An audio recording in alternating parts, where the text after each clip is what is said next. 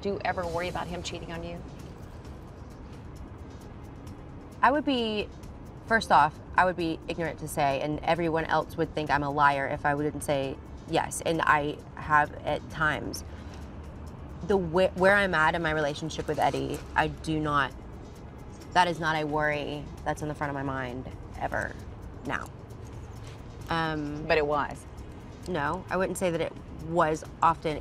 It's definitely creeped into my mind, like I think it would anyone's. And I, speaking for him, I would actually say that's probably one that's creeped into his. So, I mean, you know, and to me, I think we've been very honest and open about that with each other, and our conversations about it have only made me understand how much he actually cares as much as I do about, you know, being faithful to each other. I trust in him, and I know he does me, and I think that's, as hard as it might be for people to believe that, it's the truth.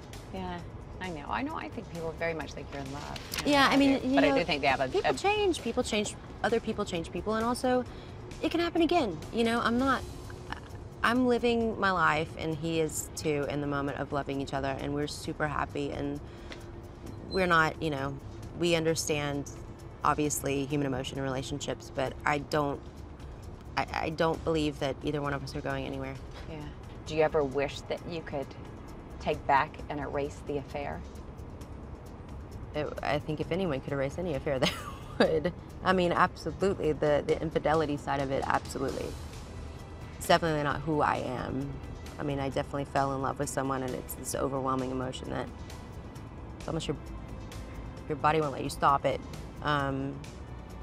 So, yeah, I mean, do I wish I could erase that part of it? Absolutely. There were so many people hurt, and the last thing I've ever wanted to do is, you know, be a part of that hurt, but I can't erase it.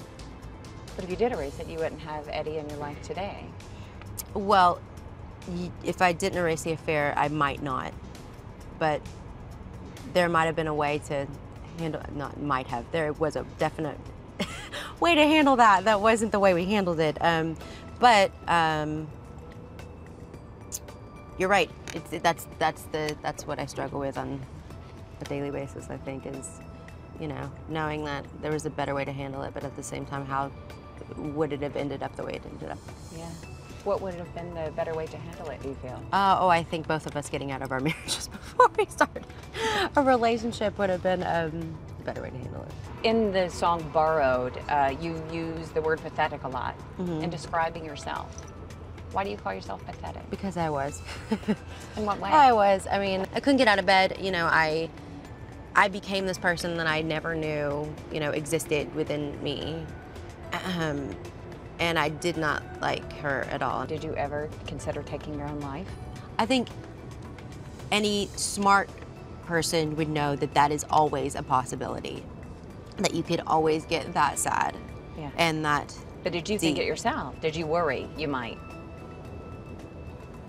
I worried that that was a possibility. I didn't think that I would. I know I would never. I know I would never.